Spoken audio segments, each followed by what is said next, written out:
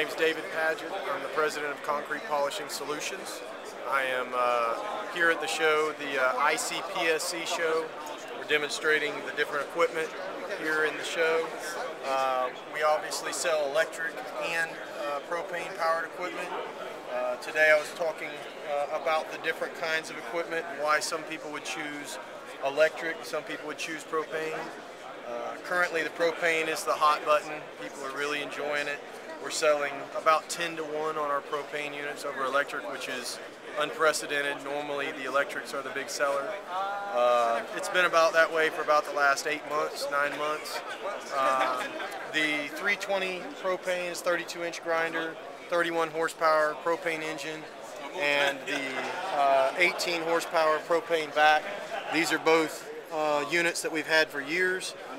We've had this unit since 2007, and this unit we've had since 2011 rather. The reason they've taken off here recently is just that it kind of has been growing in popularity and it's been growing in awareness in the market, as well as the fact that the margins in this industry are compressing a bit due to the economy.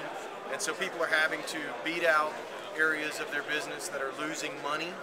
And so obviously set up and tear down with 500 feet of cables times however many machines you have.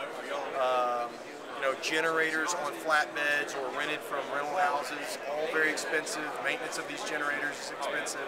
Ends up most of the time costing an extra vehicle on the job site every time. Another vehicle with an option of breaking down.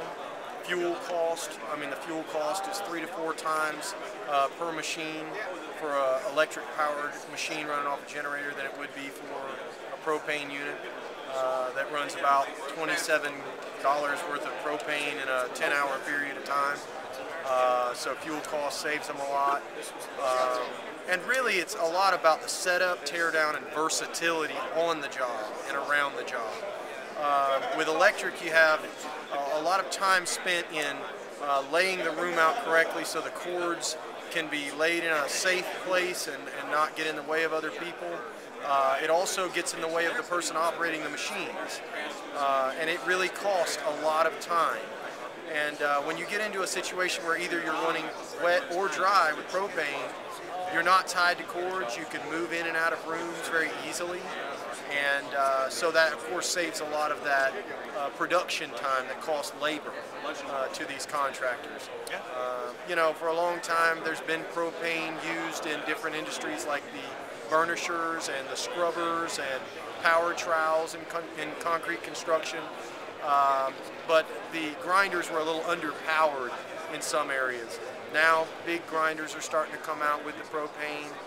Has the same durable power that you would expect out of electric, and yet it gives you the versatility and the flexibility of propane. Coming in at close to the same cost, you can't beat it. It's a no-brainer. So we can't keep up with propane. We just rolled out our newest, this 25-inch, which is it's just like our 25-inch electric. It's just got an 18-horse propane engine on it instead. Super easy to maneuver, super easy to move around. Not light, so it's not going to be something you want to carry upstairs. But it is something that you could pull up a ramp very easily and maneuver it around inside of doorways, 25 inches inside. On the outside, it makes it nice to be able to maneuver around doorways. So we're releasing that here at this show, and so we'll be actually taking orders for these 6 weeks from now. We have these out testing them, and we like to test them for an extended period of time before we start taking orders.